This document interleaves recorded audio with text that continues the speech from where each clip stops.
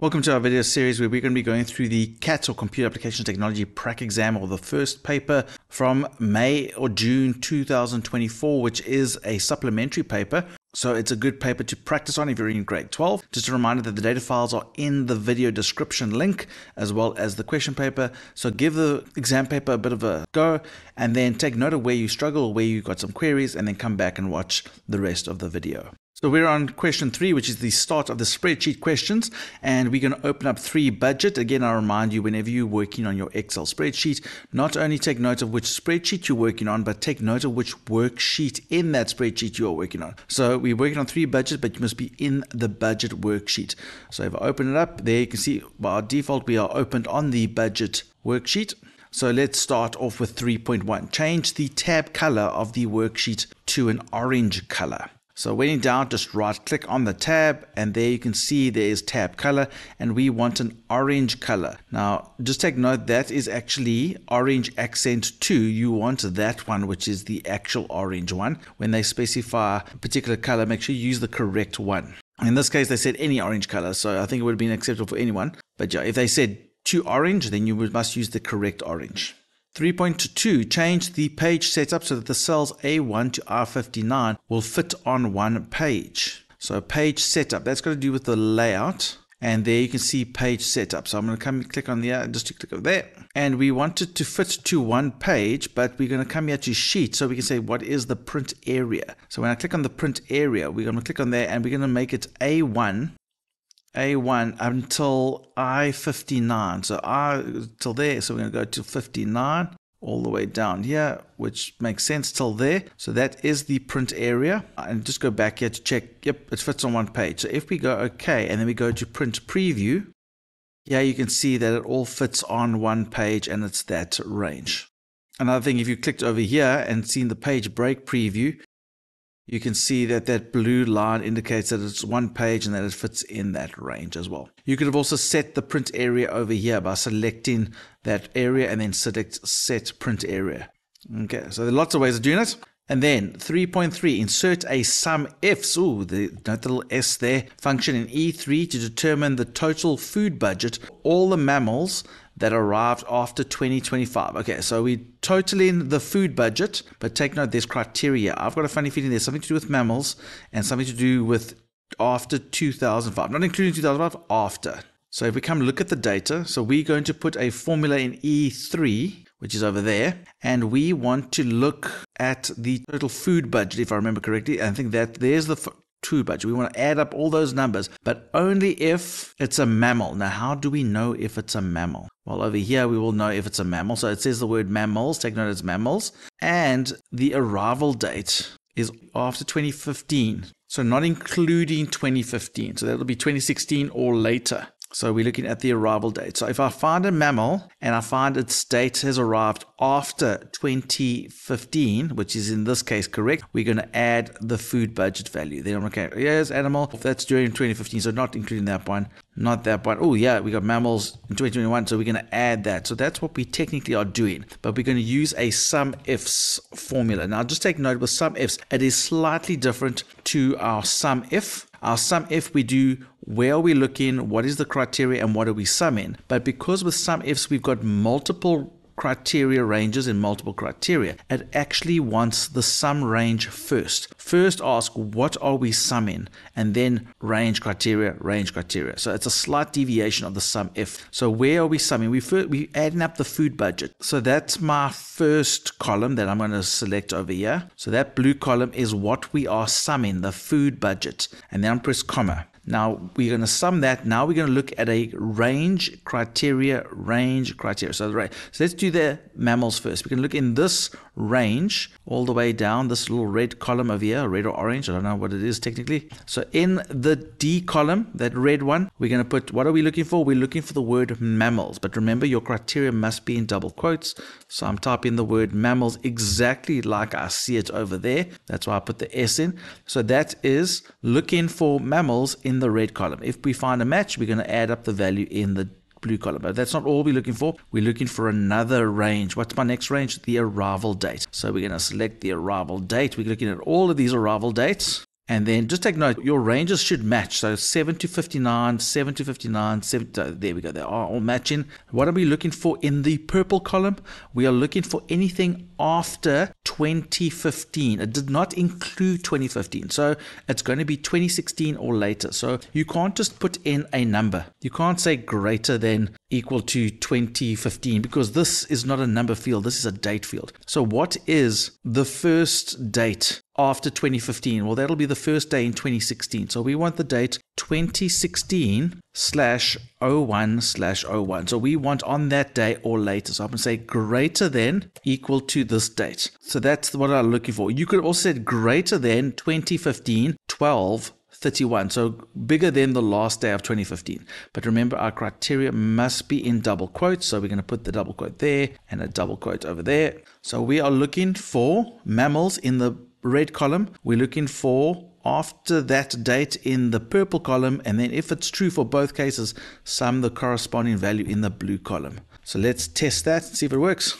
And we have a value over there, which I think is technically correct. That's why it's 5 marks. There's so many things there. Then we're going to go to 3.4. Modify the conditional formatting of the grooming budget so that, so I'm going to come over here, grooming budget. So I assume there's some formatting on there. You can see those little flags there.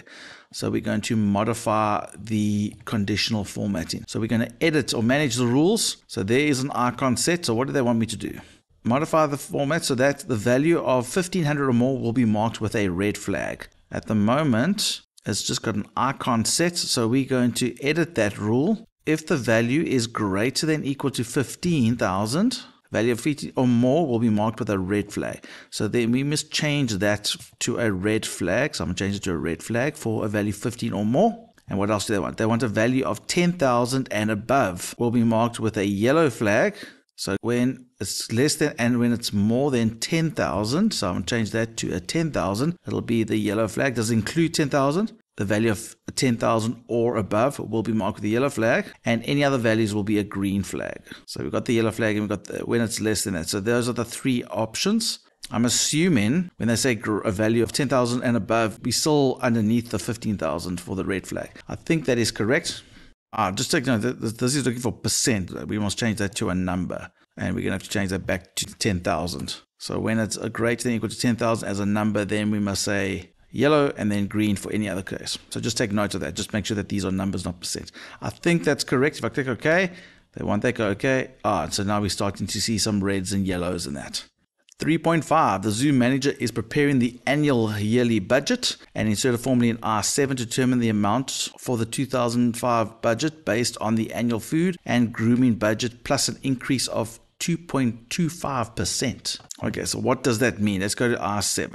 We're going to go to R7. There it is. So R7's over there. That's 3.5. So to work out the formula, we're going to determine the amount for the annual budget based on the annual food and grooming budget. So if I look here, these are monthly food. Well, that's annual grooming budget. So this is per month and that's annual. So we want to add this value, but we want to add 12 of them because this is per month. And we want to add those 2 values together, plus an increase of 2.25%. So that value is going to increase by 2.25. Okay, there are lots of mathematical ways of doing it. You could use these building blocks if you want. So we could say, well, the food budget is that multiplied by 12. So that's how much the food's going to cost for a year. And then that is the grooming budget. So if I say equals this block plus this block will be the total budget. That is how much the total budget. Now we're going to increase that by 2.25%. So we're going to say this equals this amount plus this amount times about 2.25 divided by 100, which will be 2.25%. So if I do that, it increases it by a little bit more, and there we go. I think that is technically correct.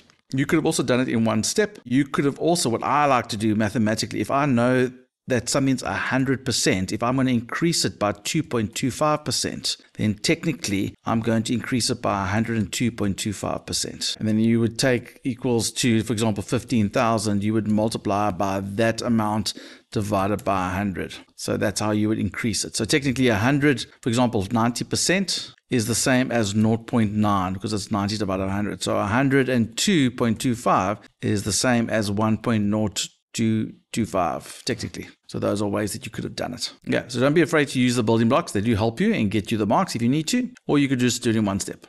Then our last question for 3.6. Modify the chart. We're going to, well, first of all, go to the totals worksheet, Mr. Long. So we're going to go to the totals worksheet, which is going to make sure we save. So there is our budget there. We can see our little chart.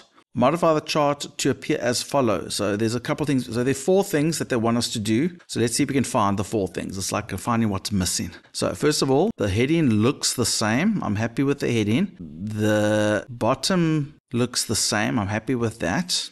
I'm noticing that there is the value plus the percentage in the data labels. So I think that's one thing. So if we come here to the data labels, now they've got data labels, but we're going to just get some more options. We want the category name and we want the percentage. So it looks like that. So grass hay 13%, grass hay 30%. I'm happy with that, but there's no comma there. If you look at our one has a comma. Is there anything about, a separator? So the separator, we want a space. Okay, so that was a tricky one. It was very difficult to pick that up. But if you look there, it's the name and the percentage, but there's nothing in between it. So we had to make sure that we got the percentage and that we did the space. I think that's 2 of the 4 things we need to do. And then if I click on the data over here, I want you to look here at the angle of the first slice. Now we want to just rotate that a little bit, because if you look here, I don't think they give us an actual value of it, but it's somewhere at the top here. The green part is somewhere at the top. So we're going to just keep going somewhere at the top here. It's going to be somewhere in that range. It's somewhere like that. That look okay? I'm happy with that. I'm happy with that. And then that green one is going to be lifted out a bit. So I'm going to click on it so that the bubbles only appear on the green bit. I'm not going to click on all of it, because if I separate and if I drag that out a little bit, you'll see the explosion comes out a little bit. So just drag it out a little bit. Do they say how much? They don't say how much. I think that's enough. I'm happy with that. There is some sort of explosion of that part of the pie, so I just dragged it out. You could have also just used this to make it go out, but remember, you had to click. If you clicked on all of them, click away, and then you click on all of them and then did the explosion, that would do all of them, which is not what you want. I'm going to undo that. So you must make sure that when you click on the one that you want to change, you see all the bubbles, you click on it again. Now it's just the green one has the bubbles around it, and then you can change that particular one. I think so. We moved it out, we changed the angle, we got the data labels, percentage, and we took the space. I think those are the 4 things that they want. I think I'm done. Let's save it. I don't see any other changes needed. So there we go. I think we're done. We can now move on to the next spreadsheet question. 2 things that you can do can really help the channel. One is to share us with other people so that we can help as many people as we can, and become a subscriber. Just click on that subscribe button. It'll really support the channel and help us to be able to make more videos. And remember, don't do it the long way. Do it the Mr. Long way.